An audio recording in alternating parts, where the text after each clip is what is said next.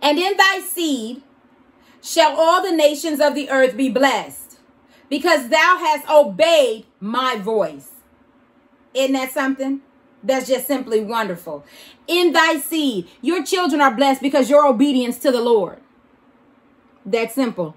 I don't know what revelation you got, but that's what I got. It's just simple, black and white, and the word is Jesus Christ. And I'm going to repeat it, 22:18 Genesis. And in thy seed shall all the nations be of the earth be blessed. Of thy seed, all the nations.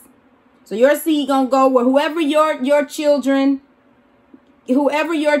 come in contact with. Just imagine the souls that they are winning just because you have obeyed God's voice, because of your obedience. Your children and everything that they are coming in contact, every nation, every person, every job, every avenue, everything that they touch, what? Of the earth, be blessed.